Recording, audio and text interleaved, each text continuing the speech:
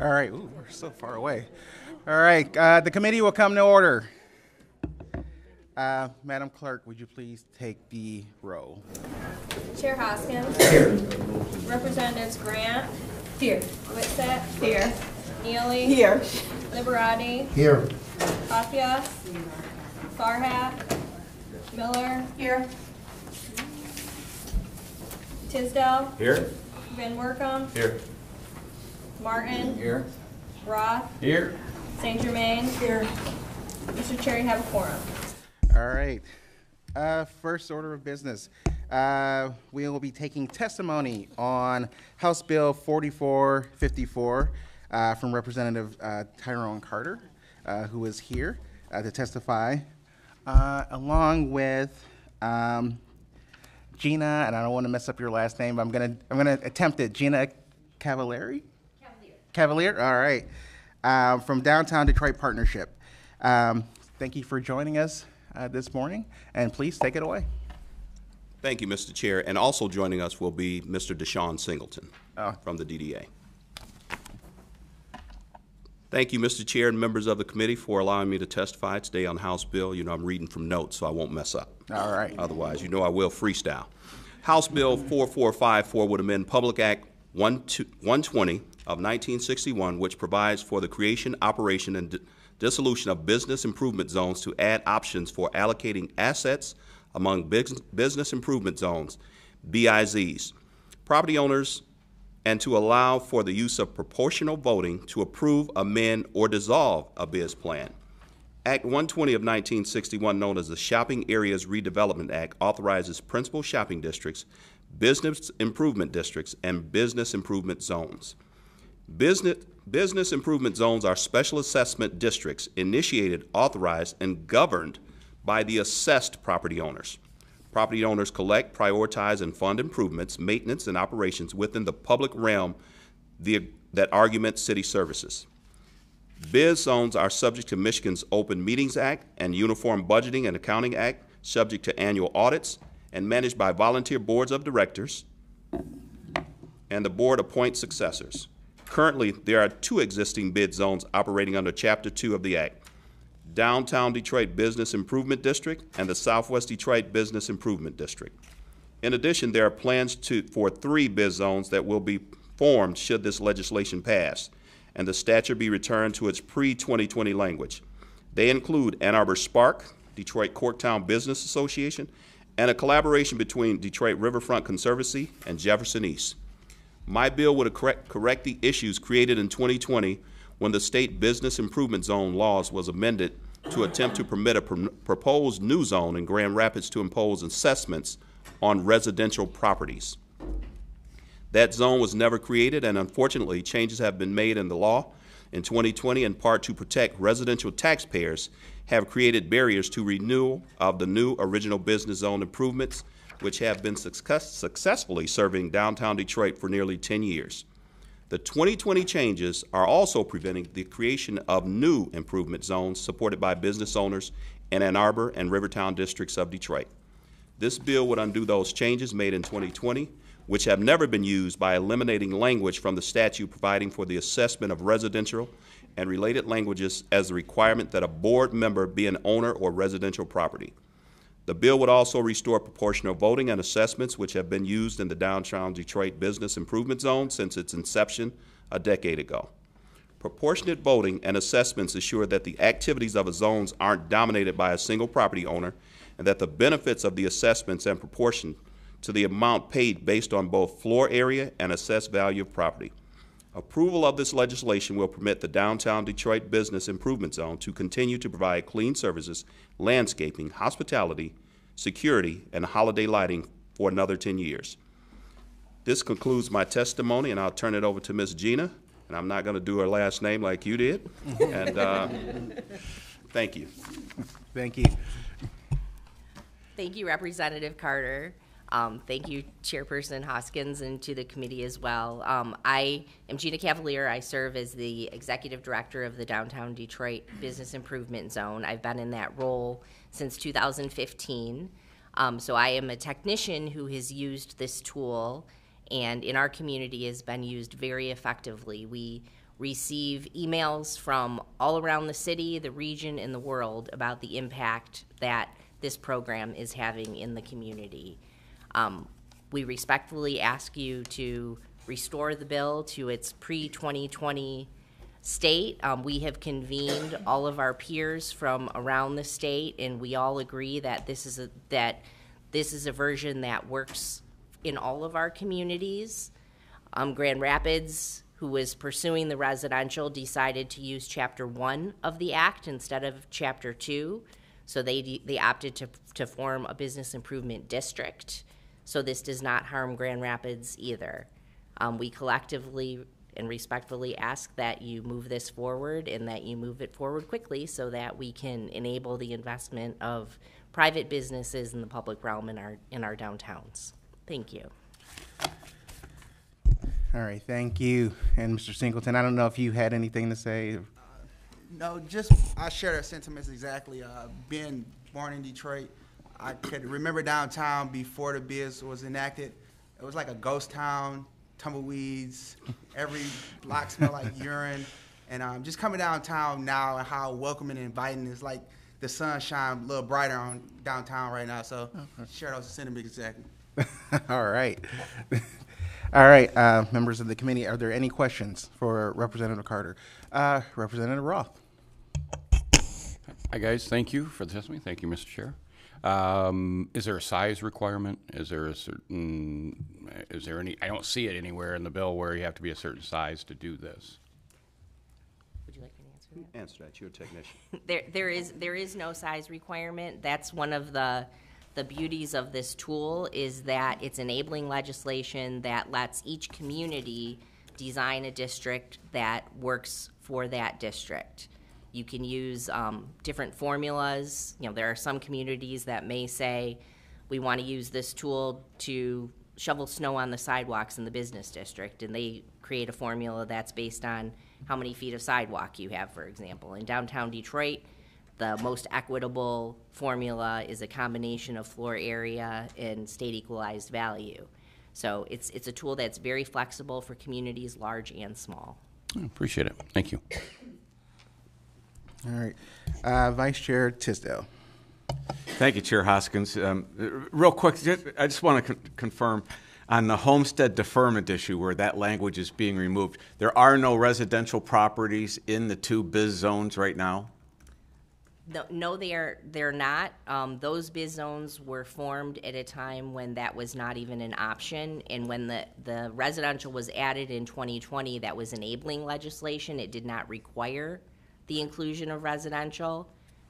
Looking at a community like Grand Rapids, they have a lot of owner-occupied condos in their downtown, and so there are a lot of downtown property owners that would not have been contributing to a biz, but would be benefiting from the work of the biz. That just doesn't really apply in downtown No Detroit. existing residential owners are losing anything, and there's no way that a business owner is qualifying for a homestead exemption. Correct. Good. Thank you very much. All right, thank you. Representative Miller. So coming from the local government, how does local government play a role here, like DDAs and planning commissions? Can you talk a little bit about that? Of course. We work very closely with the DDA in Detroit as well as the Planning Commission. As far as the procedure, when a zone is established, it's initiated by the property owners. 30% of the property owners need to petition the city to establish the zone. I see. And then it goes through the mayor and city council, or whatever the legislative process is in that community, to endorse a zone plan before the property owners can vote on it. So there's a lot of collaboration with the local government. In downtown Detroit, we have a system working very closely with the DDA where they focus more on the capital investments, and then the business improvement zone focuses on the maintenance of those investments. Thank you for that. I appreciate it. All right, thank you. Are there any more questions? All right, Representative Carter, thank you so much for your testimony on this. All right. wishing to speak in support of the bill. Phil, I cannot read your last name, so all right. From Ann Arbor. From Ann Arbor Spark. Good morning, everyone. Appreciate the chance to offer a few words in support of this bill. I just want to give a little bit of additional context. My name is Phil Santer with Ann Arbor Spark. We're a regional economic development organization, and talk in support around why this is an important change for us as an organization and what we're trying to do some things in our region. So as was stated previously, until recently, the BIZ law allowed zones to be created in a variety of ways. The flexibility that was afforded for this tool made it a very attractive one. The change was made in Hold on, Mr. Santer. Is your mic on? Is that red light on there? There. Is that better? There you go. All right. So the change that was created in 2019-2012 really removed the flexibility that was associated with this law. And no BIZs have been created since that point in time.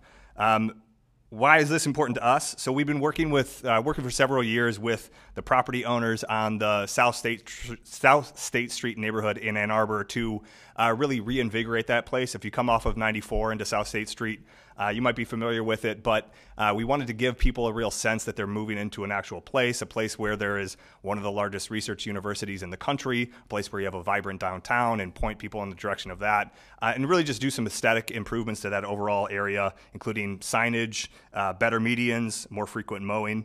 And the changes that we wanted to have as part of that district overall, we thought a BIZ would be a good tool to use. And we wanted to utilize the tool based on state equalized value of the properties that were in that neighborhood. We thought that was the most equitable way to set up this zone. When we took the process forward, we went through and gathered everyone up, got everyone really excited, encouraged around this effort. We took it to the city. They did their due diligence, realized that we were not able to establish the zone in the way that we had wanted. Hence, we started on this process with our colleagues in Detroit and with others in order to try and get this established and changed. So it's a very technical change. I realize it's pretty in the weeds as it relates to some things that are happening at a tactical level, but very important for us to be able to try and reinvigorate a neighborhood that we want to put and some additional investment into. So I want to thank our colleagues in Detroit. I want to thank Representative Carter for his leadership on this issue, and also for the committee for your consideration on this. Thank you.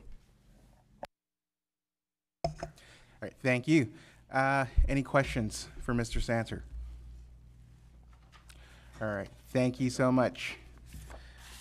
All right, looks like there's no one else who wishes to speak. I'm going to read in some cards.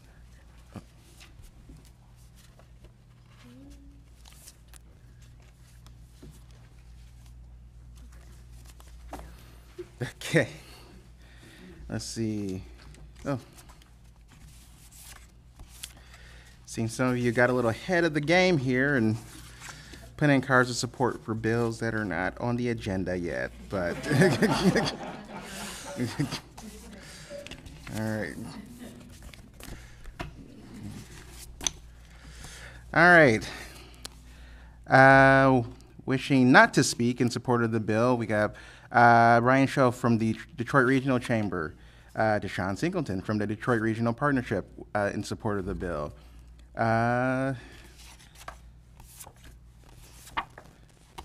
And that is it. All right, members, unless there is something that comes up, this will probably be coming up for a vote next week. So just to let you all know. Next, we will be hearing from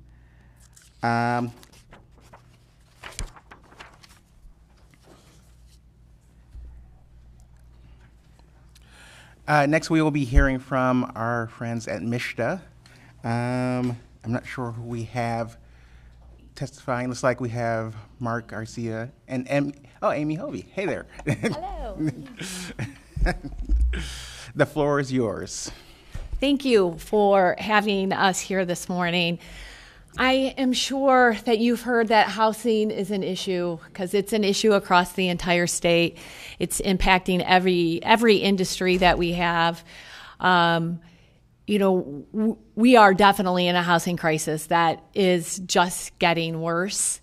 When I first started talking about housing, we were 150,000 housing units short.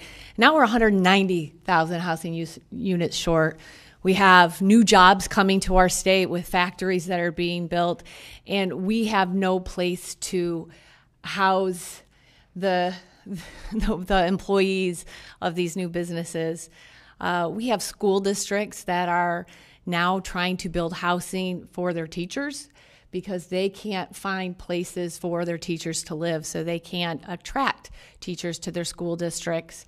We have community colleges that are beginning to focus on housing. We have hospitals. We have local governments. It is just hitting every part of our state. I'm here today to talk a little bit about the housing crisis. I'm going to quickly go over some of our existing programs that we have at MSHDA. I'm also going to talk a little bit about our statewide housing plan, and then I'm going to end with a really big plea to all of you, and I'll try to be quick. So just a couple stats to reinforce the housing crisis. Almost 50% of our renters are paying, our housing burden, paying over 30% of their income for housing. The cost of our housing has gone up 84% for a for-sale house. During that same time period, incomes have only gone up 25%. Making home ownership out of reach for more and more Michigan families. Our workforce has decreased in the construction industry. In fact, the folks from the Home Builders Association said this stat is old, and we actually lost more construction workers than is stated there, so we need to update that. And then our housing stock that we have is old. Almost 50% of the homes that we have in Michigan are over 50%. Are over 50 years old. So we need to increase some subsidy and some incentives in creating new housing and fixing our existing housing and helping people into homes.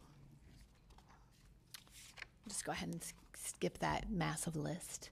We do have affordable rental housing programs. This is most notably our low-income housing tax credit program that comes from the federal government.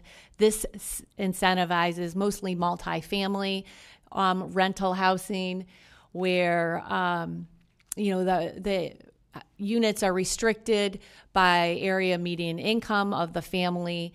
They're usually restricted for about a 30-year period, and we incentivize about 5,000 units a year with those programs.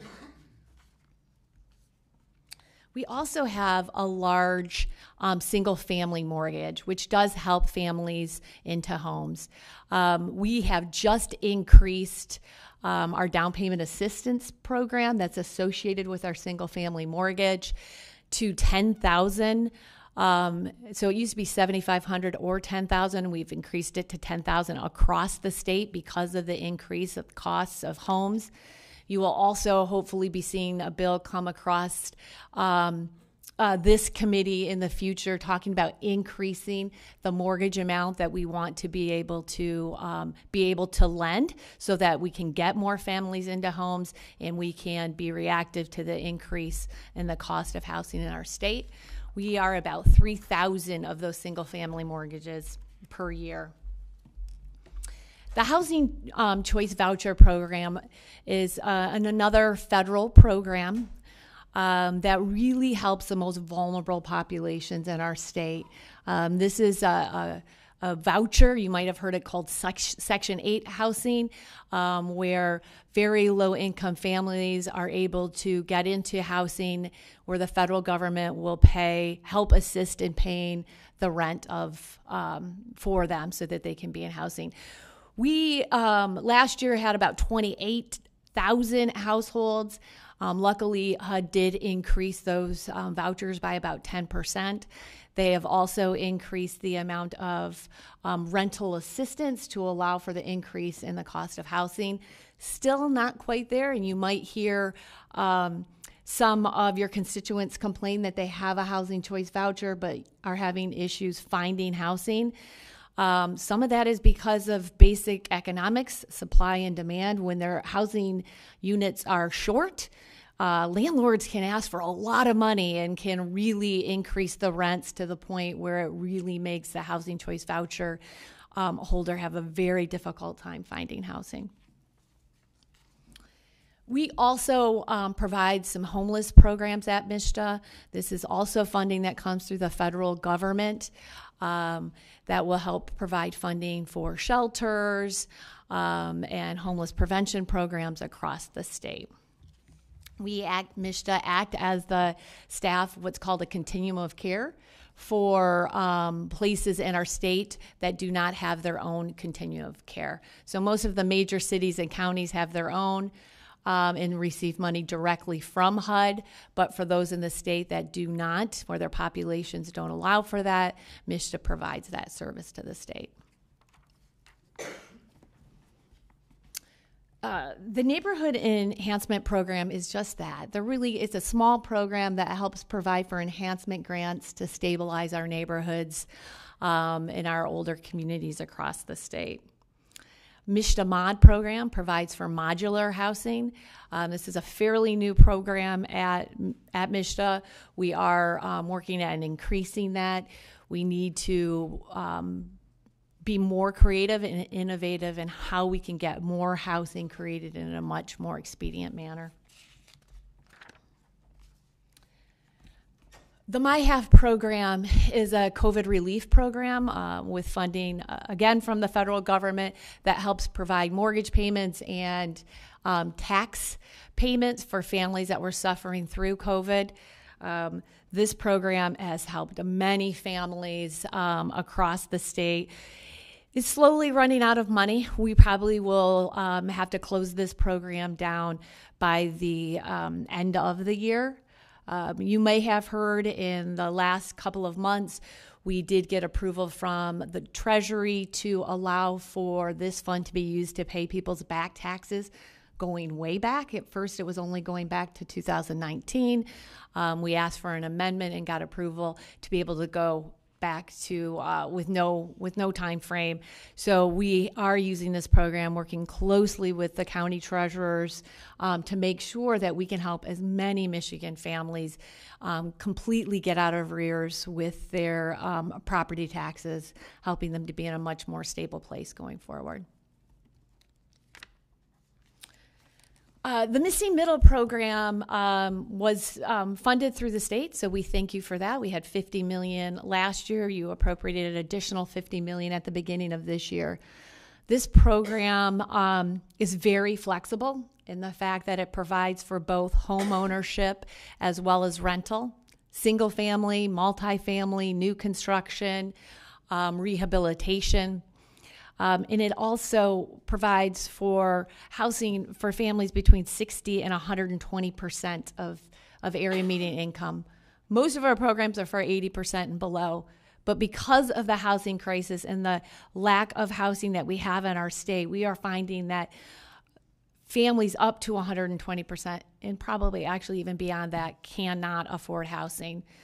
So we appreciate the funding for this program. We went out with a second tranche of funding of the $80 million earlier this year. In the very first day that we opened that program, we had $220 million worth of applications in the very first day. That just shows you what a demand there is across the state for funding and subsidy for this type of program. The MyHOPA program provides for energy efficiency. So this helps with the older housing stock that we have across the state in providing up to $25,000 per house to increase energy efficiency.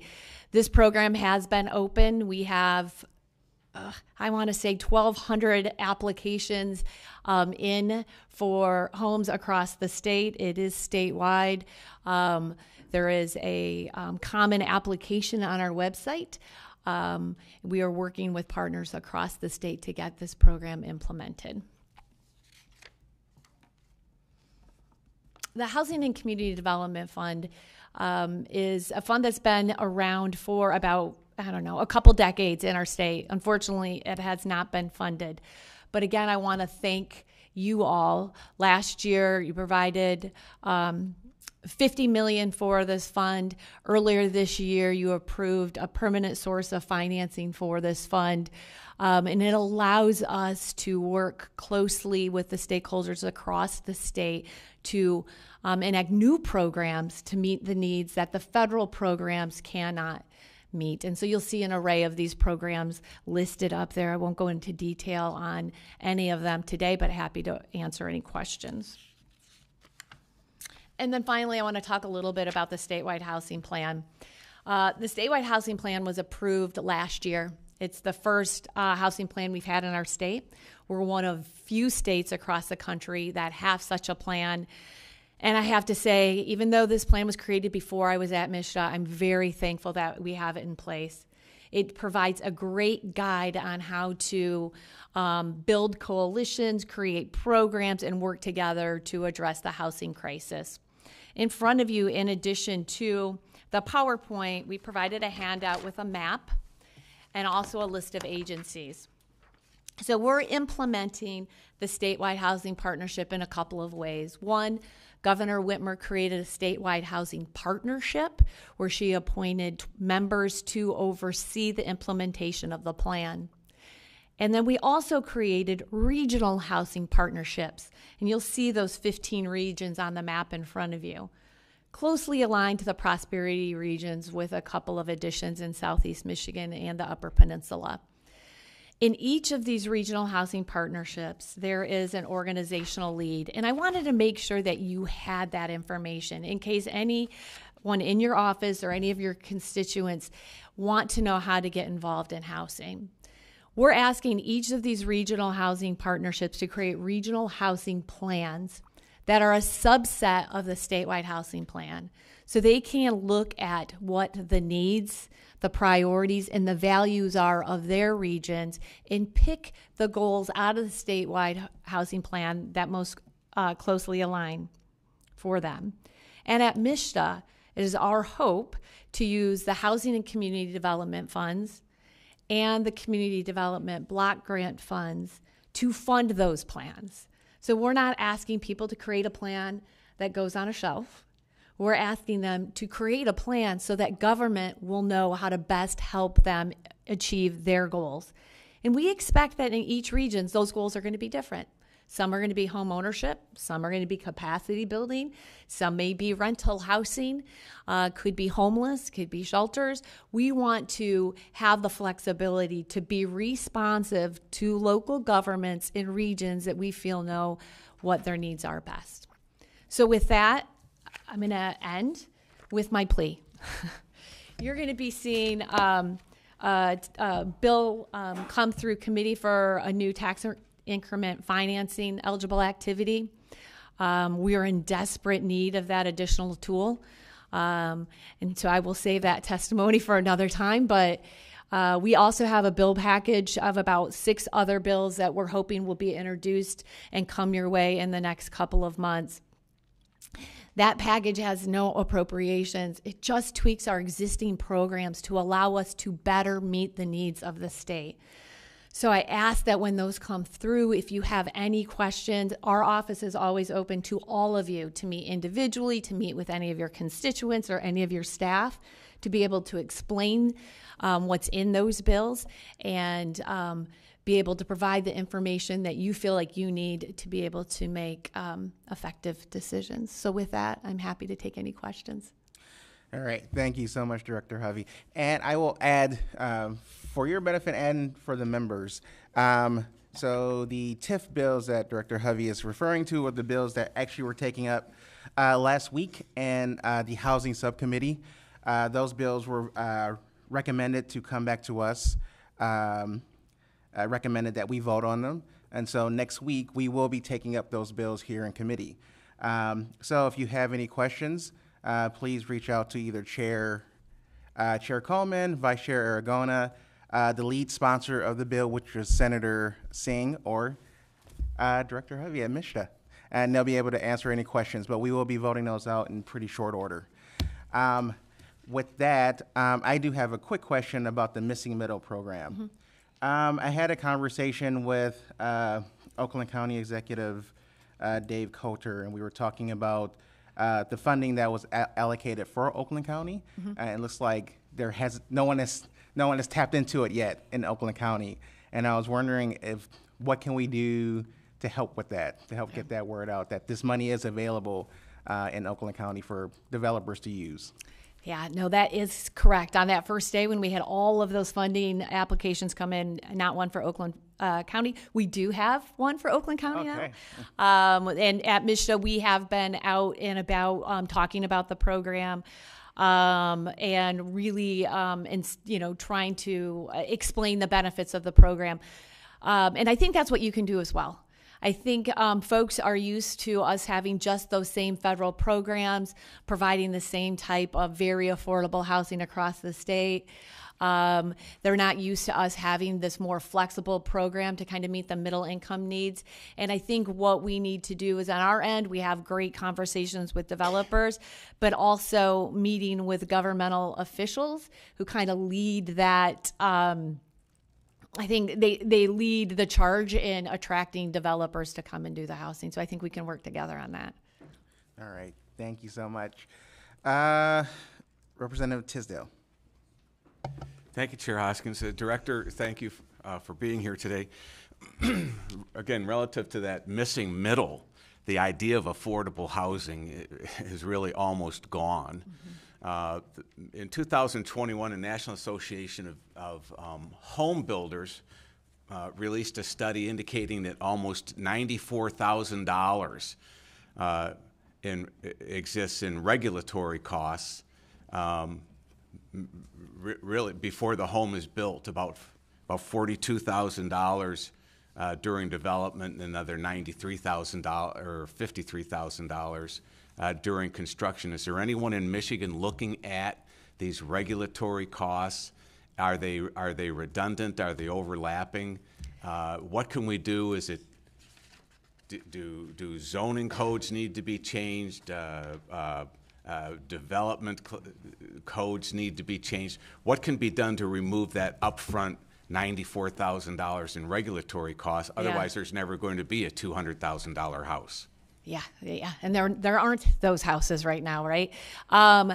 We do have our friends from the home builders that probably have a lot more information on what those regulatory costs are. I'm not as familiar with those on a single family home that would add up to those, other than our typical local permits, fees, hookup charges, and those types of things. But I can tell you that zoning does make a difference. It is much more affordable to have higher density housing than put in all the infrastructure or to have our typical quarter-acre homes throughout the state. We will never reach our goal and need in just doing those types of homes. So I do concur with you on the fact that we do need to look at zoning and looking how we can do much more dense housing that's better for the environment, as well as much more affordable, requires a lot less infrastructure. Thank you. I'll pass along that study and information to the that would be chair, great. and he can distribute it. And if you could give me someone to follow up with the Home Builders Association, that'd be great. I will. All right. You're all set, Representative Tisdale? Yes, sir. All right. Representative Kofia. Thank you, Mr. Chairman, and good morning. Thank you for your presentation. So my district is the 103rd. It's Traverse City, Leelanau County, and I think I certainly won't speak for the rest of the state, but it is a huge, huge crisis in my region.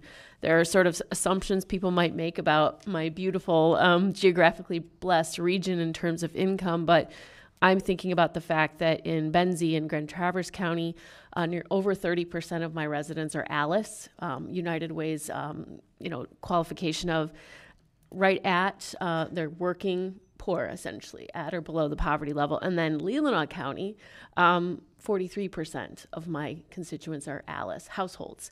So when we look at things like in your presentation, it was staggering. You mentioned the cost of a house went up 84% between 2013 and 2020. I am thinking about the impact on my residents, those families' ability to thrive in my region. So what are some of the root causes? I have my guesses, what I've heard and seen, but what from your and Mishta's perspective are some of the root causes for that increase, and do you have specific plans to address those challenges? Yeah, I mean, I think there are a couple of things that have resulted in the increase of our costing. One is I mentioned the decrease in labor. We had supply chain issues during COVID. So when it's hard, when you have a decrease in labor and supplies, the costs of those things individually go up. We also have had such an increase because of the decrease in availability, right? So the amount of houses, even though our state isn't growing that well, our household size is shrinking. It's about 50% of what it used to be. And so you can imagine, even if your population stayed stagnant, if your housing size decreases, you need twice as much housing. And so a lot is simple economics with supply and demand. So when the supply is down and the demand is high, the cost of the housing goes up.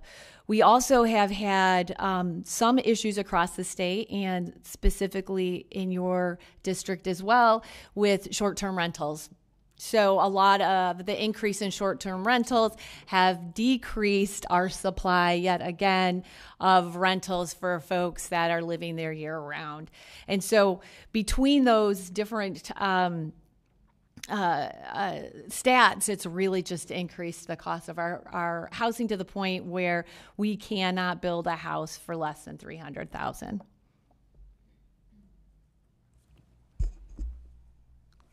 You all set, Rep?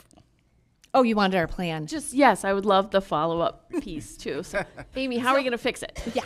So I think, we're working together with lots of different stakeholders across the state to look at a couple of things. One, how can we use our existing programs more efficiently? We need to decrease the time it takes us to get money out the door so that we're not suffering from the increase of costs happening as much as we had during COVID.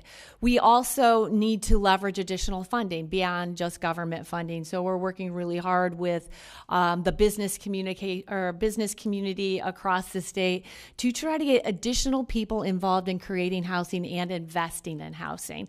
I think you'll also see there's some creative things that have been actually up in Traverse City again at looking at how can we help with community capital being invested in housing. So think about your crowdfunding of sorts, but how can we get much better at that to get more money into housing? In addition, you're going to see the tax increment financing tool come across your table. And then there's some other tools that we are talking about as well that hopefully you will see that will help partner and leverage additional funding from the federal government, from philanthropy and others to be able to create really more innovative and flexible and easy to use government programs. We need the funding, but we also need to get the funding out the door and to get rid of as many regulations as we possibly can to make it easy to use the funds, at the same time making sure we're getting quality housing built. All right. Representative Martin. Thank you, Mr. Chair. Good morning. I'm just curious, you had $25,000 for energy savings programs. What's the average annual savings you get out of that? The updates? I don't know at this point because every single one of those energy efficiency houses are different, though we are required to track what that savings are, and so we should be able to next year be able to have some of those numbers to be able to report back on what those are. All right. Any more questions from Representative Roth? Thank you for your testimony. Thank you, Mr. Chair, for allowing me to have the question. You answered some of it, Amy, with the why we now have a 190,000 home missing area. As I represent the 104, which is right around the 103, partly short-term rental, but we also have to our success, multiple second homes. Yeah. So we have both issues going on. But why the missing? Why are we adding more? Why do we need more? Are we losing homes? What's the answer that we need now 190 over 150 before? Yeah, well, I mean, some of it is some of our housing stock is old, so we've had some pretty aggressive demolition programs across the state. But as I mentioned, our housing size has shrunk. So we were used to have like 4+ people per household. Now we're at 2+ people per household. So that just in itself increases the demand for additional housing units. And we are attracting more workers to Michigan and trying to increase the economic development that we're having across the state, which is also beginning to put some additional demand across housing. And if I may, Chair, how do you work with Habitat for Humanity? Is that one of your partners or no? Yeah, MSHDA has had a long-term relationship with Habitat for Humanity. Right now, we are working with them on their programs in a couple of ways. A lot of the different affiliates apply for our program. So you will see within Missing Middle, there's several different Habitat for Humanities across the state that participate in that. Some of our other single-family home programs like MSHDA MISH and MSHDA Mod are highly utilized by Habitat for Humanity. And we also have a relationship with the state Habitat for Humanity, where we provide funding for them to provide to their affiliates for down payment assistance. Have you thought about a revolving fund for them? I know our Northwest Michigan Habitat for Humanity have asked for like a revolving fund where they'll pay it back, but they will just need that startup. Well, you should point them our way. Okay. I will do that. Thanks. Thank you, Mr. Chair. All right. Thank you. Representative Van Workum. Thank you, Mr. Chair. Thank you, Director, for coming before the committee today. Housing certainly isn't a new topic, as you testified to. This is something that's been ongoing probably since MSHDA was created. This has been a topic, but it seems like there's been more and more emphasis lately, maybe the past 5 years or so. And we've got MSHDA, and as you said, there's federal partners, there's state partners, there are philanthropic. I knew I should not have gone with that word. Charitable. There's city dollars that go in this. There's a lot of creative things near my hometown in Muskegon that they're doing things as it relates to housing. Just last week, the House passed a budget that, if you look through it, you could find how at least $400 million new dollars could be used for housing projects in the state of Michigan because of how it was worded and things like that.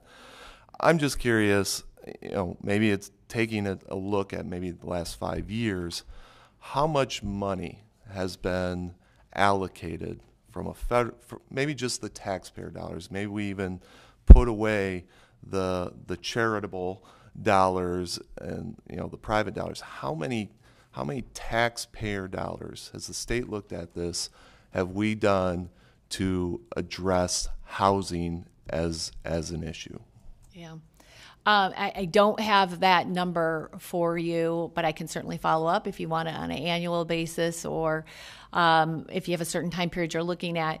I will tell you that, with starting last year was really the first time that MSHDA's got state appropriated funding. Other states have, in addition to their federal funding, provided funding for housing, for decades. In Michigan, we had relied fully on the federal government until last year when we got our first appropriation from the state and some this year as well. So we're thankful for the added funding to address our housing crisis in the state. But I'm happy to get you whatever data you want on that. And I also let you know that we're in the beginnings of working to create an evaluation program at MSHDA so that we can evaluate the impactfulness of the funding that we put in the state. Of course, right now we can tell you how much we've put in and how many housing units have been created, but we do not have the data yet to really talk about the full impact of that housing on the state. But we are working on getting that information. May I follow up? Yeah, I guess I'd be curious of how you do that evaluation. Certainly it sounds good when you say you're helping this many families, but I think the goal should be maybe fewer families, right? If we're being successful in this program, it's boosting people up and out of needing those programs and assistance and poverty. So some of those qualification measures, it's good to know who we kind of supported as a trampoline that they hit, and then we were able to push up rather than saying we are now helping more and more people. I don't see that as a good statistic. We want to be actually, the goal of these programs help less, that we're propelling people out of poverty. Yeah, I concur. Exactly what we want to do the full evaluation, and we have to hire consultants to kind of figure out how to get that done. Because you're right. Like I said, we forever could tell you how many housing units we've created and how much money we've put in, but what we really need to do is tell you that kind of full impact, like how many families have moved to home ownership, and has that home ownership actually helped them create generational wealth, which is what we think we know, but it would be great to actually have that data to prove that that's happening. So I 100% agree with you, and that's why we're moving in that direction to get that information. All right, thank you. Any more questions from members? All right, Director Hovey, thank you so much. Thank you so much. All right, next up, we'll be taking up Senate Bill 35. We'll be doing a vote on it. We heard testimony on this last week. First, we have an amendment offered by Representative Van Workum. And Representative, did you want to speak to your amendment? Thank you, Mr. Chair. Committee members, before you have an amendment to the bill, what we're trying to do here, as we heard testimony about the SNAP benefits, under this amendment, currently those receiving food assistance can purchase pop, soft drinks, soda pop, soda, cola, wherever you're from, however you say it. But on part of that is the deposit that comes with it. And we have heard instances where they're buying pop. Sometimes they just, those that are using it, sometimes they just pour it out. Obviously, they are consuming it, but then they get that cash back from that deposit and then are using it to purchase things that you are not allowed to on food assistance, such as alcohol and tobacco and things like that. So this amendment would still allow for the purchase of pop, but if you're doing that, you would have to pay the actual deposit as cash rather than having that go through through your SNAP benefits. With that, I move my amendment. All right.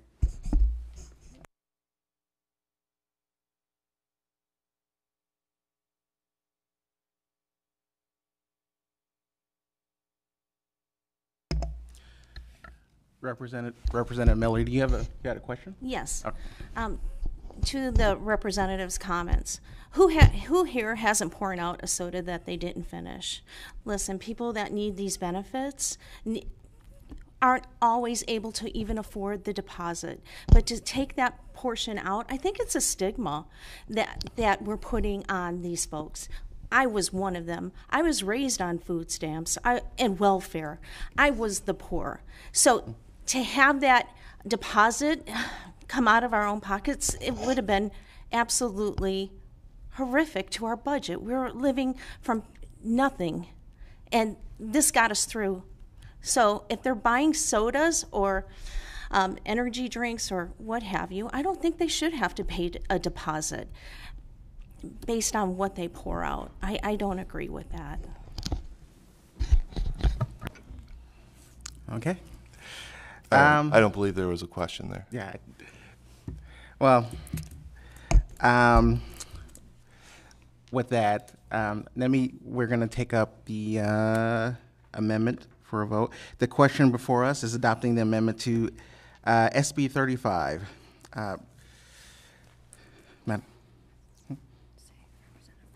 Representative Van Workum moves to adopt the amendment. Madam Clerk, would you please call the roll? On the motion to adopt, Chair Hoskins. No. Representatives Grant. No. Wissett. No. Neely. No. Liberati. No. Tafia. No. Farhat. No. Miller. No. Tisdale. Yes. Van Workum. Yes. Martin. Yes. Roth. Yes. St. Germain. Yes. Mr. Chair, you have 5 yeas, 8 nays, 0 pass. The amendment is not adopted. All right. Hearing no further amendments, Representative Grant moves to report SB 35 with recommendation. Madam Clerk, would you please call the roll? On the motion to report, Chair Hoskins. Yes. Representatives Grant. Yes. Wissett. Yes. Neely. Yes. Liberati. Yes. Kafia. Yes. Farhat. Yes. Miller. Yes. Tisdale. Pass. Van Workum. Pass. Martin. Pass. Roth. Pass. St. Germain. Pass. Mr. Chair, you have 8 yeas, no nays, 5 pass.